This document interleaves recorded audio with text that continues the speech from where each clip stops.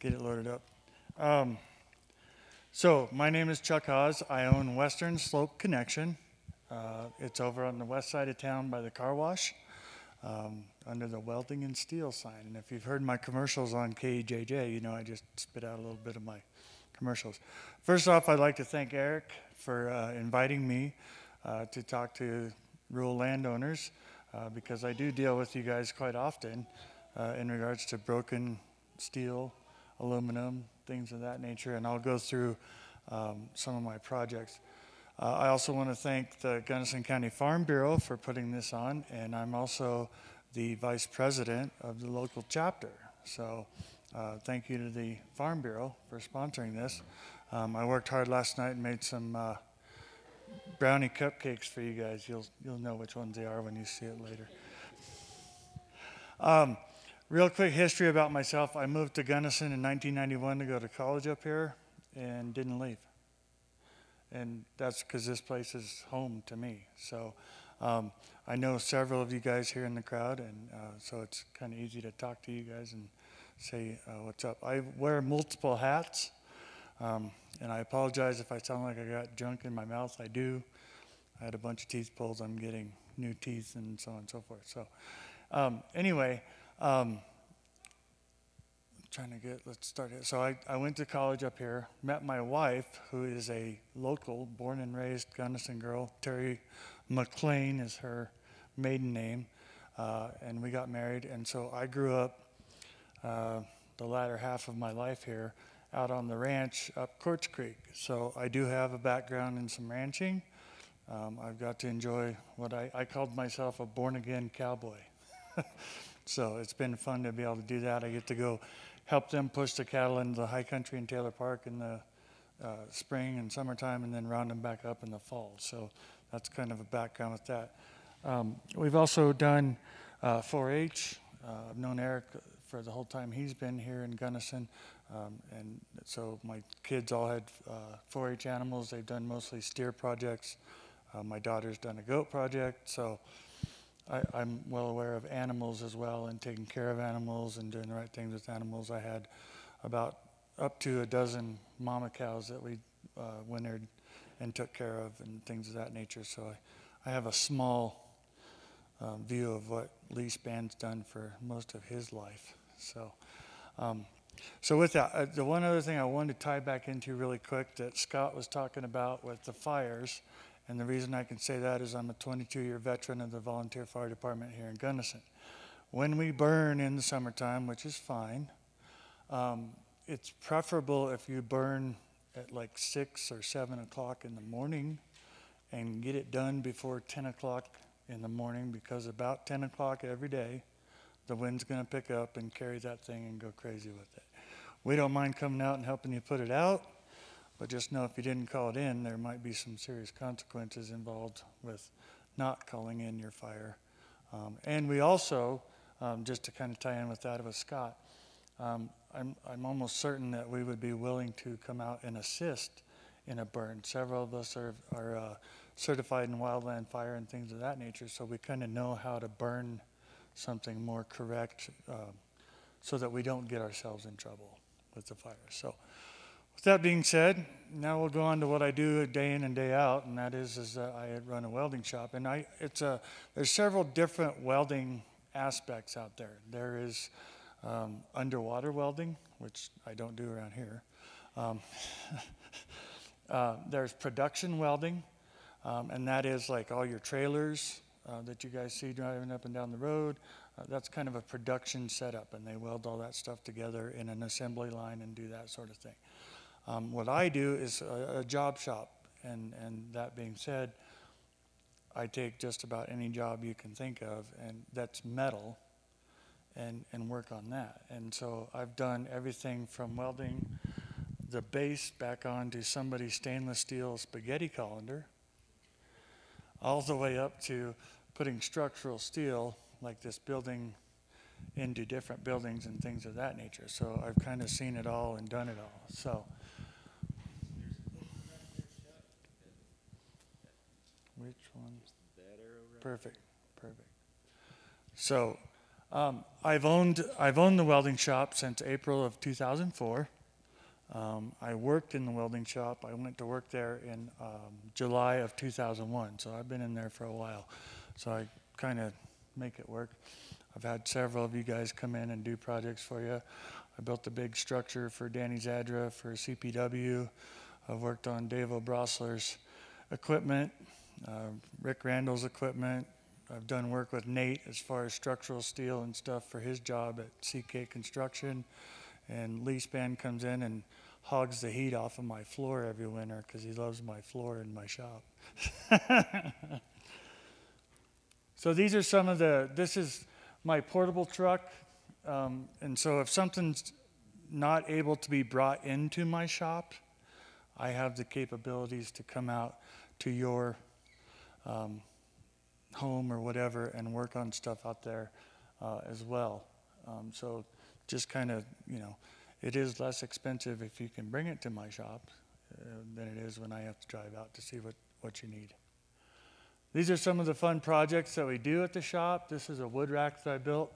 That's the third wood rack that I've built in the 16 years that I've owned the shop. A lot of people really like to have that instead of the old wooden sideboards, and so it's been pretty neat to be able to do that. I actually built one that ties into a headache rack on the guy's pickup, and that was kind of fun for me to get figured out how to put that all together. So I work on trailers.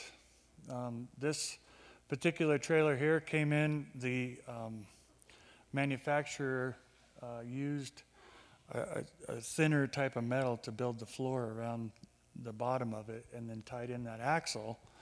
And the problem was that it all rusted away because it came out of like Michigan or Pennsylvania or somewhere where they use salt and all that. So that hole underneath had rusted away. So I wound up picking the whole thing up and putting it up in the air like that in order to rebuild a frame structure underneath that trailer.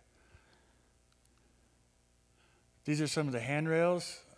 We do handrail, decorative, kind of plain Jane. A lot of people come in, oh, I just want a plain Jane rail. So this is kind of an example of a plain Jane rail, just some square tubing, some rec tubing that we put together, and we always make sure we build everything to code so that when you put it in, if it's brand new construction, it has to be code.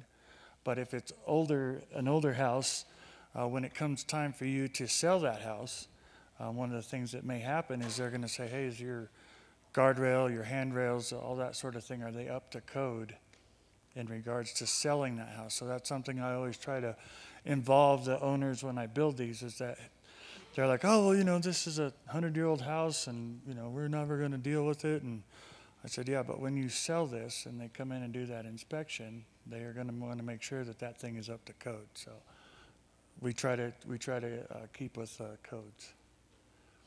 This is a water pump that somebody found some hard water. I steal that from Tom Redden. Tom Redden brought me his hot water tanks out of his RV trailer, and he'd say, man, this water in Gunnison's really hard. But what happens is you get busy in the fall and you forget your ditch pump out there, and it'll crack down in the bottom there. And I don't know if you can see, there's two little holes and then the big hole. The two big holes are the discharge and the intake, and the two little holes are your drain holes. Everybody forgets to drain out the bottom section of their ditch pump. And so it does a nice smiley face crack there, and then I take about an hour and weld it back together for you so that you can have your pump put back together. It's actually cheaper to do that than it is to go buy a new pump. I think those pumps are about $300 a piece, and they don't just sell that case. The one thing I will say about if I do a ditch pump, and you can share this with whoever you, if you tell somebody, is I'd like you to take all the hardware off of all the piping and all the stuff off of that, so that I don't have to fix it when it breaks, if it breaks on me. So, but I do anywhere from a dozen to a half a dozen, depending on the year, of fixing those ditch pumps for all the locals here in town. So pretty neat project. And this is a water tank, and I got 2 of them here. I built this one, and I found this one. This was at let's see, Don and Sue and Wilson, but Kenny Albright actually, I believe, made this particular water tank. And what it is on the downside over there is a firebox, and then there's a piece of 4-inch or 6-inch pipe inside of the water tank, and then the chimney for your smoke to dissipate. And so it's a little less expensive kind of way to do water for your animals outside. You don't necessarily have to have the propane line or things of that nature. I wound up getting a hold of a big propane tank and cutting it out and kind of doing the same idea with it. And we used that tank for many years to water our cattle that we took care of there on our property. I actually have not quite a full acre of land on the northwest corner of town here. So I'm in town, but I'm kind of a farmer or rancher, if you want to, in regards to that. So it's been fun being able to do that. There's my information. It's actually as far as welding goes, I've honestly fixed. I told Dave when he walked in, I said, I'm glad you're here. I get to pick on you a little bit. Dave brought me an Alice Chalmers tractor that my predecessor, Tom Lyons, fixed about 20 years ago or so. And about 8 years ago, Dave brought it back to me because he cracked the side of the block. I told Dave, I said, what did Tom tell you when he fixed it the last time? He said, well, if it breaks again, don't bring it back. I said, all right, I'm going to fix it this time, but if it breaks again, don't bring it back. But no, but we do things of that nature. I've fixed hydraulic cylinders. You know, the ends of the hydraulic cylinder will snap off if you get a little carried away with your hydraulic cylinder, and so I weld those back on. Again, I do, like I said, structural steel. I do head gates as well. I know in 1996, I believe, they started pushing really hard for more water control. And I know when I first started the shop back in 2001, we were probably pumping out somewhere in the tune of a dozen head gates a year, if not more.